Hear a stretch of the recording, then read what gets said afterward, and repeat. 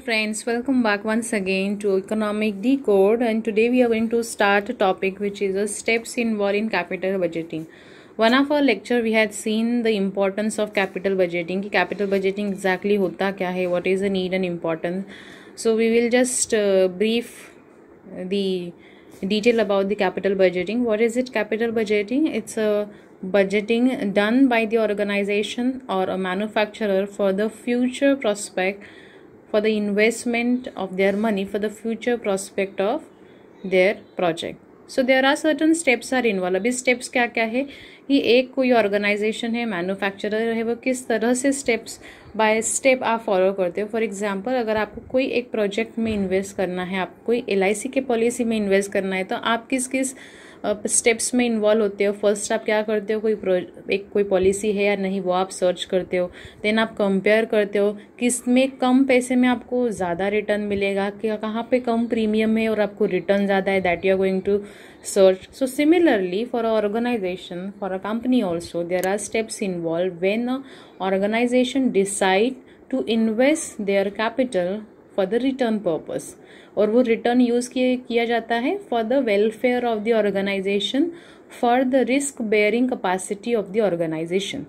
So we are going to see one by one what are the steps are involved. There are total 8 steps are involved. First, that is search for a new investment project. Organisation क्या करती है, first they will search different types of project number 1, project number 2, 3, 4, 5. So how many project they have. अभी project ये word use किया गया है किस लिए, so that they are going to make the category and differentiate in the project.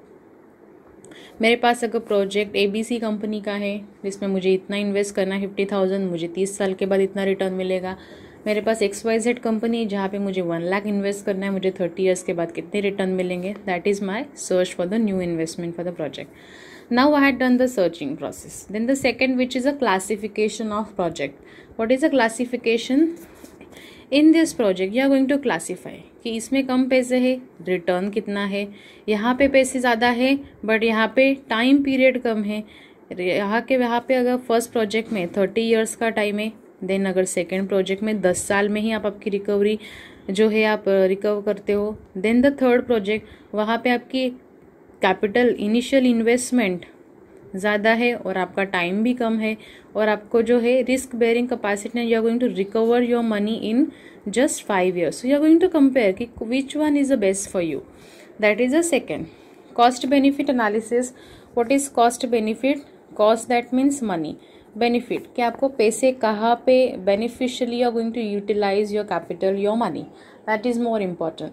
Costing that means कहाँ पे कौन से प्रोजेक्ट है जहाँ पे आपको कम पैसे में ज़्यादा रिटर्न मिलेगा. So you are going to analyse कि अगर आपके पास 1 करोड़ का प्रोजेक्ट है which is the best for you, in 10 years you are going to recover 100 crore, you are going to get return of for example 100 or 50 crore or 10 crores, right? But अगर आपके पास अभी company के पास अगर 1 करोड़ है ही नहीं इन्वेस्ट करने के लिए, so how you are going to invest in that particular project? That is a big question. So it is also important for an organization so that they should segregate their money into the capital budgeting aspect. That is more important. Measurement of new investment. Measurement क्या होता है, you are going to major कि अगर आपने ABC का project लिया है तो ईयर्स कितने हैं, राइट. XYZ का लिया तो you are going to major that the value, कहाँ पे आपको कम पैसे में रिटर्न ज़्यादा है. किसी प्रोजेक्ट में पैसे ज़्यादा होते हैं, रिटर्न भी ज़्यादा होता है बट नंबर ऑफ ईयर्स कम है, right. So some time what is going to happen, company उतनी ज़्यादा चलती नहीं है. May be that is also the one of the drawback from the organisation side, right? That also you have to think. If you are into the joint venture, if you are into working your business into the partnership firm, then again which is difficult for you to think about the future prospect. If you are going to invest for 30 years, you never know tomorrow what is going to happen. So that is again the measurement of the new investment. Feasibility of study, whether your project is feasible for you. The project when you are going to invest, whether the office is in India, the office is out of India, whether it is in abroad, then if there is any changes then you have to coordinate with the outside your nation.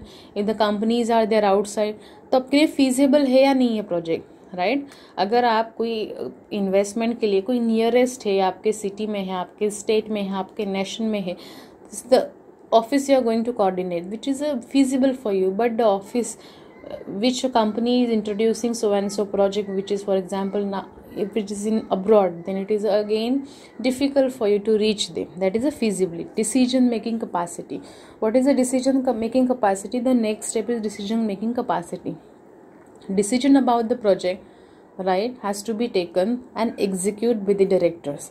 Selection of suitable project for your investment is more important.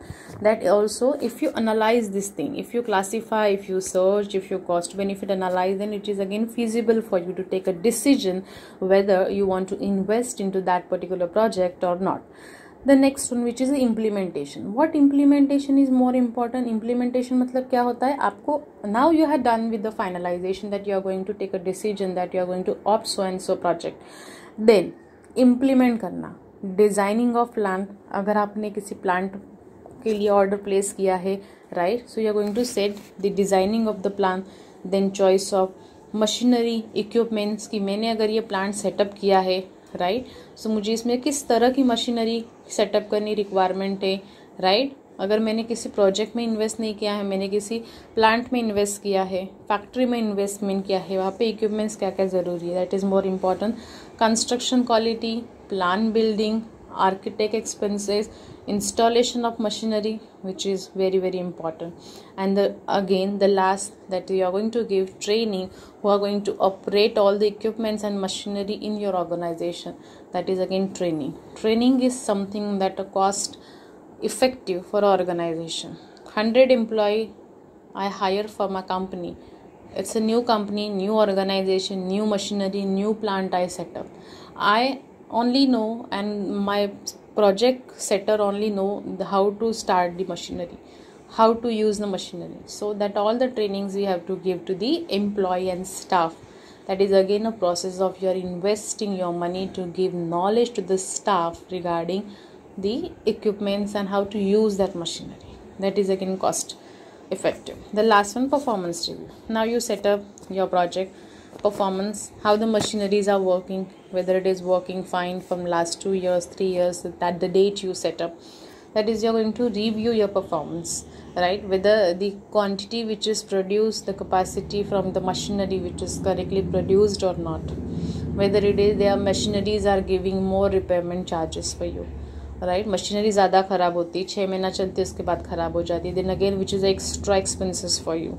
What are the contracts you had given for the warranty guarantee for the machinery? That is again you are going to review the performance. These are all the steps involved. For capital budgeting is very easy topic and which is frequently asked in the examination. If you have any suggestion, you can comment down below. And thank you so much guys for watching Economic Decode.